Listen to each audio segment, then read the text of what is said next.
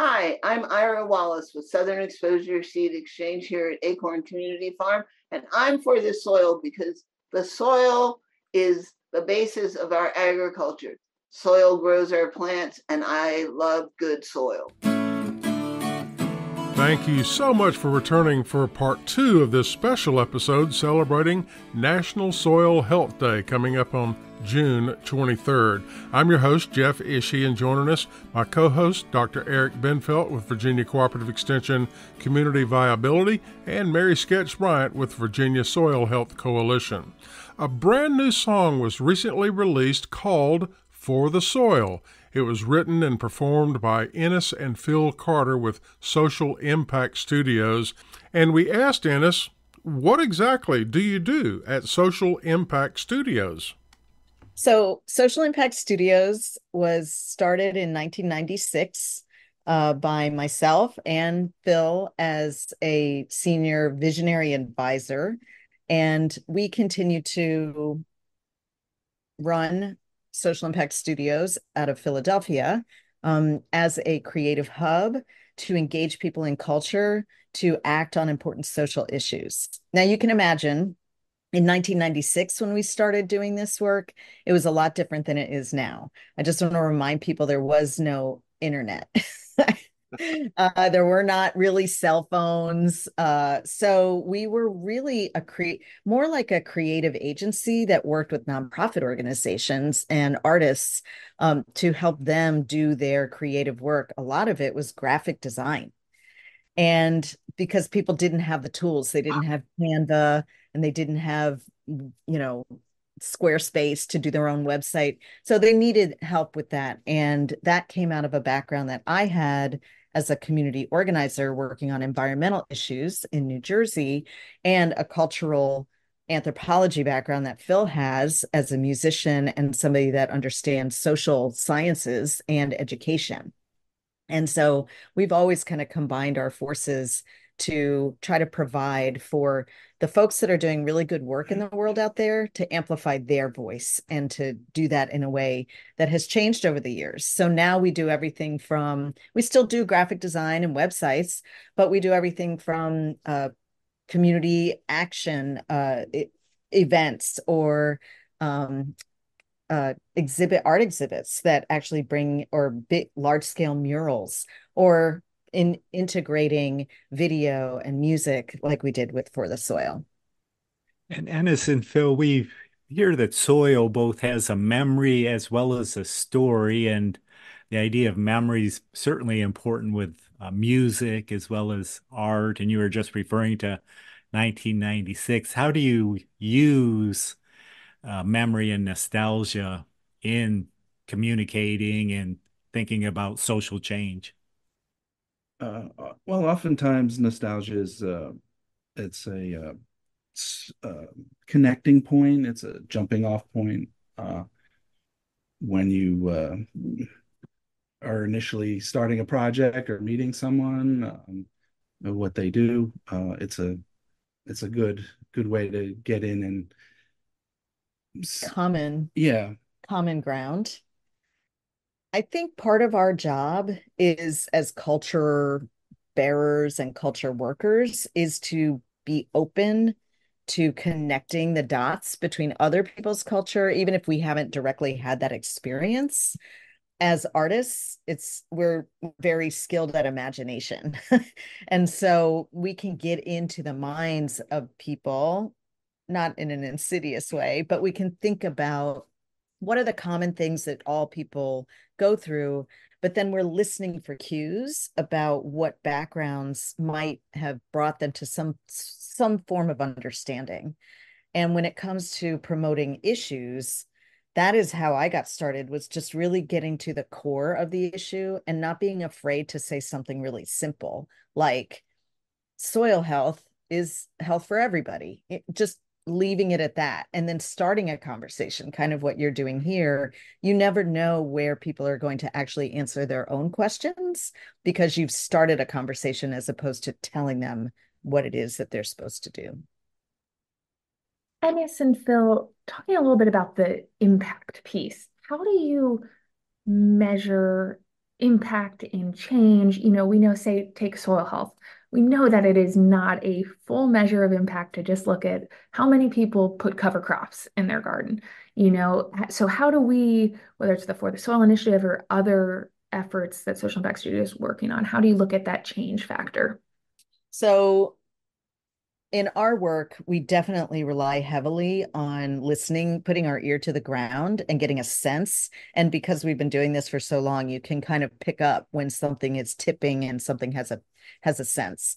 We talked in the first episode about how Social Impact Studios created the Buy Fresh, Buy Local initiative nationally many, many years ago. And we can get a sense of it literally when we travel. We see bumper stickers on people's cars for Buy Fresh, Buy Local. So we know it's working. We know it's out there. Um, on a technical level, we can look at trends. We can look at hashtags, or we can look at polling. So whenever we do large scale polling, we can get a sense of how many people are recognizing something. And as an industry inside, those kinds of polls, they don't poll millions of people. I mean, you can probably get a sense of that during the election season when they say, 25% of the people say this. They've only polled a couple hundred, if at most, to get those numbers, because human beings are pretty consistent. You can tell a lot from that.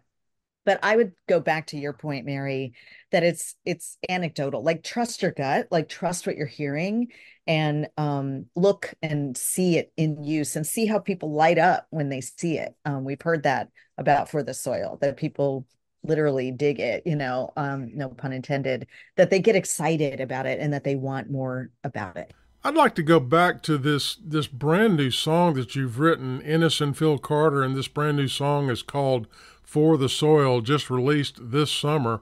And Ennis or Phil, I'd like to ask you about how you write the lyrics to this, and also specifically the audience that you're writing for. Are you writing for elementary school kids? Are you writing for a college age audience, for adult contemporary? What are you thinking?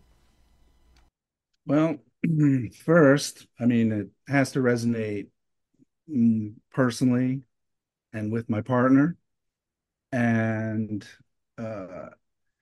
certainly soil has a technical specific audience that you want to talk to, but it's for everyone. So we try to have something in there that everyone can.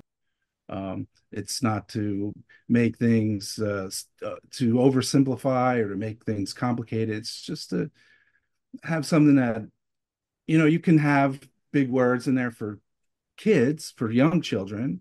That's fine. That's how they learn. But then there's also, I don't know, other language that could be picked up. And also, I think we've all had this experience where we're adults watching something that is accessible for children. And there's a lot of inside jokes that they are not going to get that we are getting as adults, or kind of fun aha moments of twists on language or references to other rock songs or something. When we weave that in, it means that everybody can kind of pay attention. It's like, wait a minute, there's something here for me too. This isn't just quote unquote dumbed down, to a very basic level. We like to have a community audience, not just say, oh, we're performing for this age group or adults, or kind of like you're performing at a county fair. I mean, it's a wide audience. Okay, yeah. Exactly. Well, also thinking about, I know another aspect that you're involved with, art and education, and I think For the Soil and the music really fits in well with, getting people really engaged in education and appreciation for the arts. Yes, yes. That's something that we do as kids all the time. We're engaged through art to learn something, and then there's some kind of perception that ends once that somehow we're not lifelong learners and learning all the time, but we are. And soil is definitely one of those complex ideas and subjects that needs ongoing attention. And Phil and Ennis, we always like to ask our guests, what Social Impact Studios makes a lot of inspiring work. Who or what inspires you, though? Thank you. Good question. What music do you listen to? Phil, who are you listening to these days? FlipCharts. Yes. Well, Phil is obviously somebody that is very humble and the quiet one. But I will say that Phil has recently gotten a resonator guitar known as a dobro. It's a metal guitar. So that's that's new to us in the FlipCharts, but he has he's always listening, telling me about something new. And I think that that's something that is common to the both of us, is that we listen to a wide variety of music and like to listen to new things that are coming from different places all the time, but also connecting it back to what we understand, the lens that we understand. I'd love to talk about why we're listening only to a teaser right now and what you talked about in the last episode, Jeff. Please go Maybe a ahead. video is on its way. Yeah. So the reason that you're hearing just snippets or parts of the song is that we actually do want to engage a community of musicians in Virginia. We're in the process of setting that up to do a more professional recording to put the song out, but also to do what we're calling the Hoot and Annie.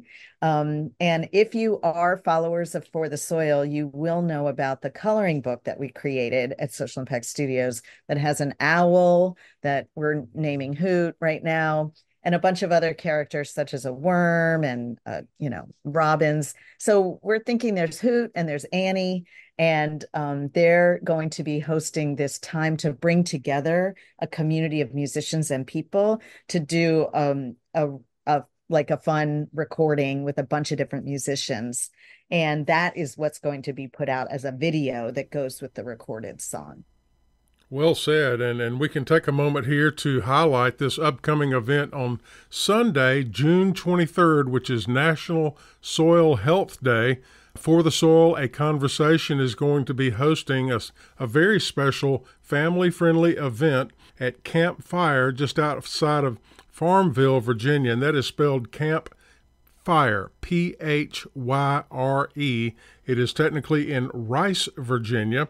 The address and all of the information you need is found at our Facebook page, For the Soil, or at our website, forthesoil.org, and that will be celebrating National Soil Health Day.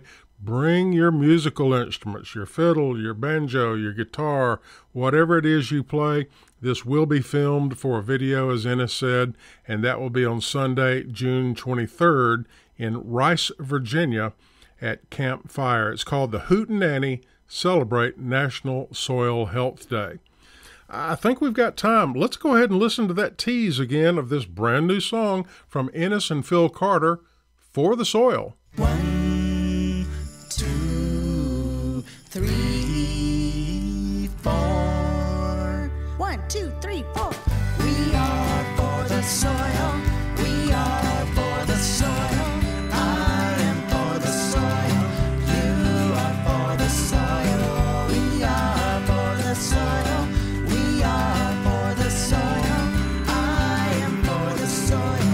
You are for the soil. 1, keep it covered. 2, take it easy. 3, keep roots growing. 4, thrive with diversity. 1, keep it covered. 2, take it easy. 3, keep roots growing. 4, thrive with diversity. 1, 2, 3, 4.